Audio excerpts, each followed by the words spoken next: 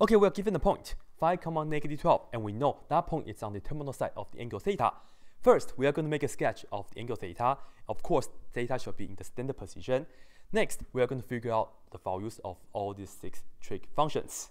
Let's go ahead and get to work right here. When we're given a point, we know this is the x value and that's the y value, right? So let me label that for you guys right here. And let's just go ahead and draw the x-axis and the y-axis. We know the x value is 5, and let me just label this right here as my 5, okay? You don't have to draw the little lines. And the y value is negative 12, so I'll just put this down below here. Let's say this right here is negative 12. And we have a point, 5, negative 12, which is right here, right? And for the terminal side, you know, this point is on the terminal side. That means you go from the origin and you draw a ray like this, pass through this point. And the angle theta, right here, right, it is measured from the standard position, past the x-axis, and you rotate counterclockwise. And here you have it. That's the angle theta. That's a picture for it. That's it. However, in order for us to figure this out, we are going to come up with a right triangle from this first. You see that from the origin to 5, the horizontal distance is just the x value, is just the 5, right? So let me put this down as 5. And we also know that if you just go down right here, that's the y value, and we know that's technically negative 12 because that's down below, right? So you label this side as negative 12. And we pretty much have a right triangle already. But one more thing that we need. We also need to know the hypotenuse from here to here of this right triangle, isn't it? And in this situation, we'll label this as r, the distance from the origin to this point. And we have a formula for that.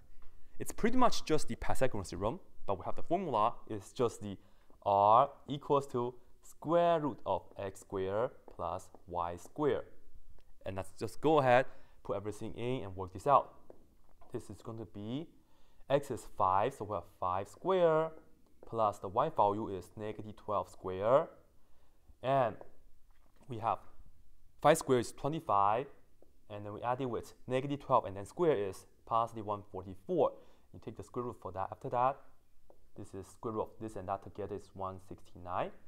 And square root of 169, we know this is going to be 13, right? Whole number 13, nice number. That means I can come here and I'll label this is 13 for the hypotenuse. And now we are ready to fill this out. And before that, if you would like, you can just indicate this much better. You can say the x is 5, the y is negative 12, and the r is 13, just to make this super clear.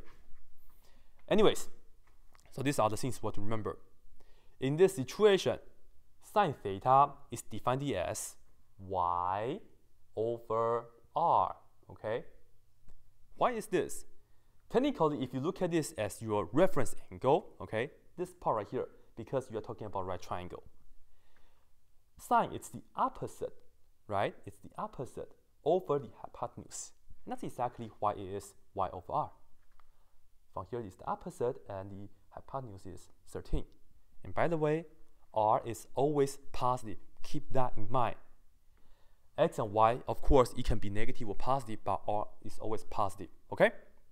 Anyways, sine theta is y over r, which we have negative 12 over r is 13. And that's it.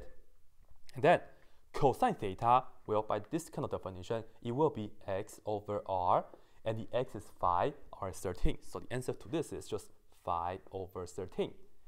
And for tangent is what? Y over x. Y over x. It's just the same as opposite over adjacent. All right? If you look at this as your reference angle. Anyways, y is negative 12 over x, which is 5. And this is pretty much it for the 3 famous one, sine, cosine, tangent of the angle theta. Because once you have these 3 done, this right here are pretty much for free. Because if you set this up correspondingly, sine theta, cosecant theta, you know the relationship of this, and that is, you just flip this, right? You do the reciprocal. Cosecant theta is just you flip that, which is 13 over negative 12. Of course, you can put the negative in the front, or on the top, doesn't matter, but let me write it down this way. Next, we have secant theta, which is just the flip of that. Secant theta is just the reciprocal of cosine theta, okay? So we'll just turn this into 13/5. And the last one, cotangent theta, is just the flip of the original tangent. It will be 5/-12. So technically, these are the three that you have to remember, right? And then you also have to remember how you set this up. Sine, cosine, tangent, and then sine and cosecant, cosine and secant, and tangent and cotangent. Anyways, this right here is what we are looking for, and that's it.